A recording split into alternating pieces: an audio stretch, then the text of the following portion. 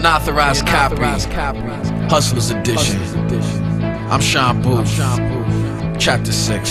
1969, November 4th, Harlem, New York. There was a newborn, first name Sean, last name Combs. 2 years old, his father was shot in the dome. Mama all alone, she loved her husband but she wouldn't raise a clone. So she worked hard, 3 jobs on her own, bought herself a home, away from the street life. Gave a little boy Sean's future a rewrite, something he'd appreciate when he was grown.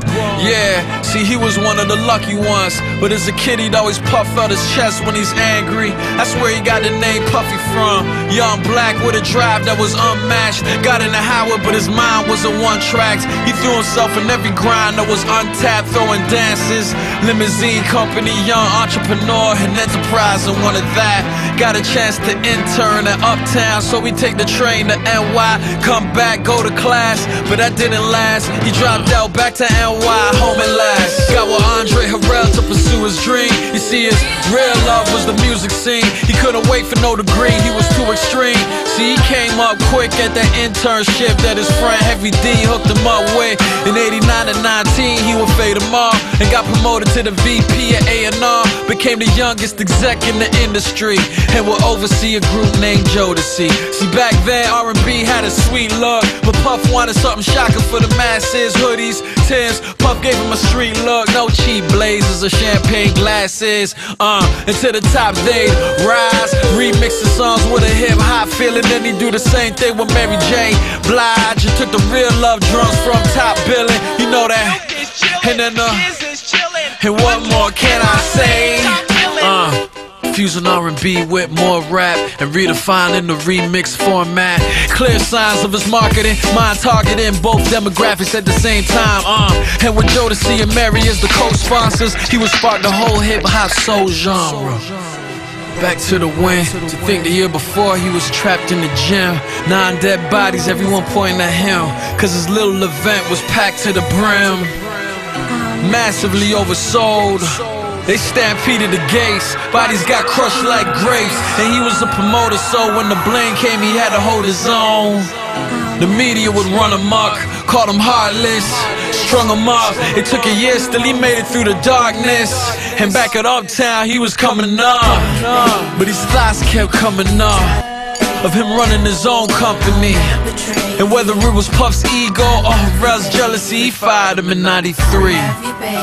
Down but not for the count, Matt Cloud struck a deal, got his label off the ground. Bad Boy Records, it was time to get busy, and the first artist up, Craig Mack then. And the young Brooklyn Knight wouldn't let us down. Right out the unsigned hype demo pal is where he found them, called them before all the stardom. Excuse me, can I speak to a terror since the public school era, but soon as they would pair up, they fled up.